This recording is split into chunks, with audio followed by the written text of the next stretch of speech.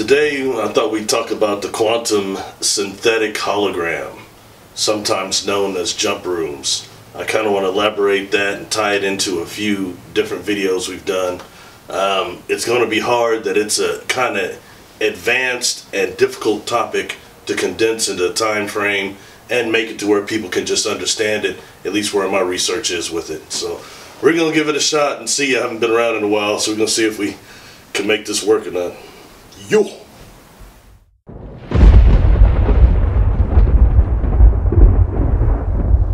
Salutations. Today let's talk about the quantum synthetic hologram. Alright? The quantum synthetic hologram. What's often called jump rooms also. I've heard whistleblowers call it that. So we're going to take that and really kind of break that down into what is that and what is it like to go through and maybe encounter that phenomenon. Alright? For starters, let's start looking at this quantum synthetic environment not so much as like a holodeck on Star Trek, but more as an energetic environment, as an organic structure itself. Alright? And in that way, that's going to take us a little deeper into some other things that aren't just called nanotechnology. We've already dealt with that a little bit, but it's going to take us more into what's called picoscience, alright, which is actually what, if you remember the movie Transformers, how when they were the very last one, I think that the Decepticons were breaking into like this type of nano dust, and then they would reform at other places, reassemble themselves. So that's dealing with the type of computer system that would actually be able to structure nanomaterial like that. Alright, so that's actually picoscience and picotechnology. So I advise everybody to kind of look into that a little bit. But that kind of ties into something that I heard from the free organization, the Foundation for Research and Extraterrestrial Encounters, Dr. Mitchell Foundation, founded by Ray Hernandez. He actually wrote a paper called the Quantum Holographic Theory of Consciousness. Let's kind of tie that into this whole perception of the quantum synthetic hologram. Taking the quantum synthetic hologram from the macro to the micro, alright? And in the macro we think of something like a hologram, a holodeck like on Star Trek, but making this miniature in the micro, alright? Let's take this to what this quantum theory of holographic consciousness is saying, alright? They're actually right now saying that the quantum hologram itself, I advise anybody to go back on this channel and look at the video we did over the quantum hologram and UFO phenomenon, but actually taking the quantum hologram itself and being able, it's attaching it to the atom itself.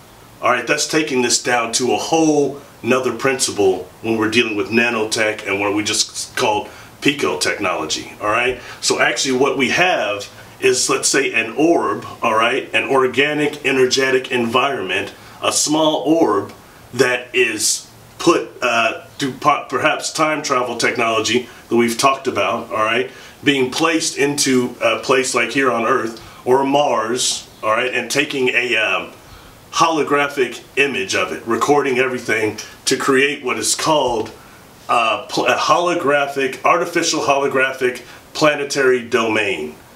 That is actually making within this orb, everything is recorded in that way, alright, and then subjecting a person like us to that, alright, and in that way that would be an orb, perhaps simply as an orb being around us, but in that way we would be perceiving the information coming from this quantum hologram.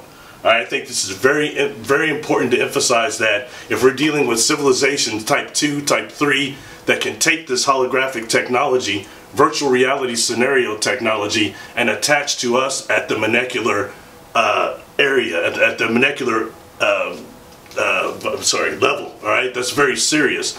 And in that way, let's also think about the dream body, the astral body, and the physical body. We've talked a lot about bilocation, another video on this channel. Please check it out. Bilocation during the UFO phenomenon. Being separated, your energy body, your astral body, your dream body being separated from the physical body during the encounter, alright? That is a very similar situation we're talking about now, and that would technically be quantum entanglement.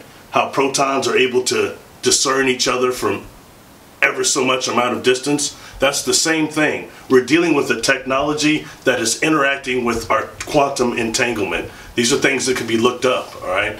in a situation thinking about this type of a quantum synthetic environment, I want people maybe to think about the Zimbabwe children. Zimbabwe children. All right, they actually said that they saw a UFO, then something looked like a gray that was telling them, please take care of the planet, all right? Stop hurting the planet.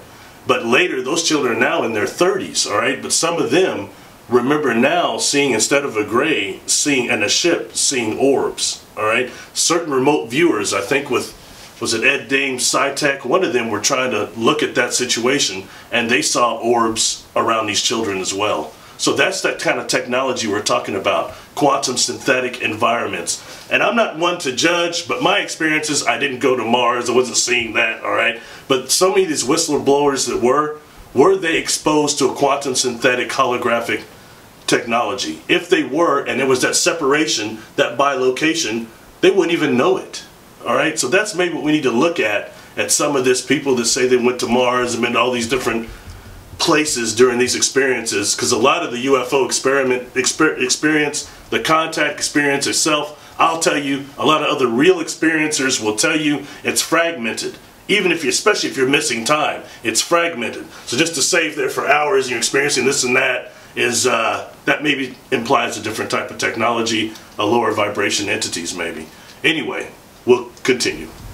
So we're going to call this part 3. I'm trying desperately to condense this in a format that makes some type of a sense without losing everybody's attention. All right, back to the quantum synthetic hologram. Also remember this orb type of an energetic environment could actually produce what's called particle synthesis, which would give us a feeling of heat, cold, also sound. That's going to be that much more that actually deceives us in what we're perceiving there, all right? I think another thing to kind of, we'll go over real quick again, what the quantum hologram actually is to my understanding, all right? Which is when you have actually a wormhole, all right? You have that aperture actually, when something goes through the wormhole, it creates a copy on the surface of the wormhole, an exact copy, while the other thing actually proceeds through.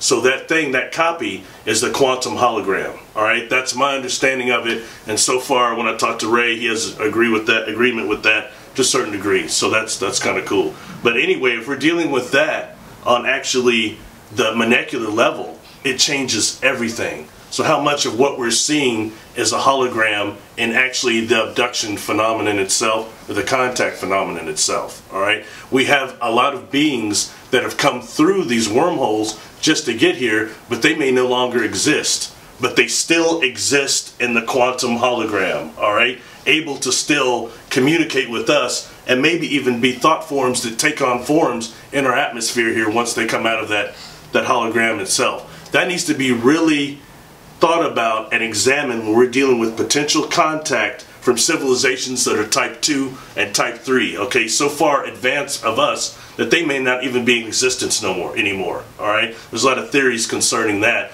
but they would still exist in the quantum hologram. For all that we know, our creator, the source of the universe, comes through some type of a wormhole. So when we see the Hubble telescope and we're actually looking through that and see the Hubble deep field, we're actually seeing the quantum hologram, not really the melanin out there, the dark matter out there, and what's really out there, and much of creation.